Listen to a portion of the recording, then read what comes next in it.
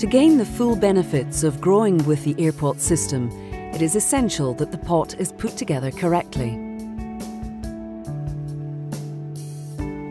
The walls are delivered flat-packed, are assembled around the base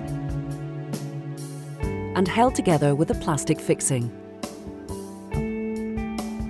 There is a top and a bottom to the base which is clearly marked.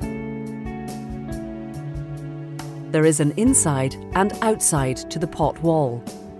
The cones on the outside have holes, the cones on the inside have no holes.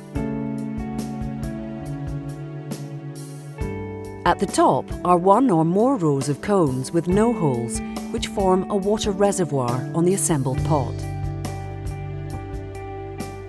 The bottom rows of air holes are larger to allow good circulation of air under the container. Place the stack of pot walls with the outside down and the water reservoir away from you. Take the base and place it 3 rows of cones from the bottom. Wrap the left-hand side over first, followed by the right side. Screw in the first fixing at the top,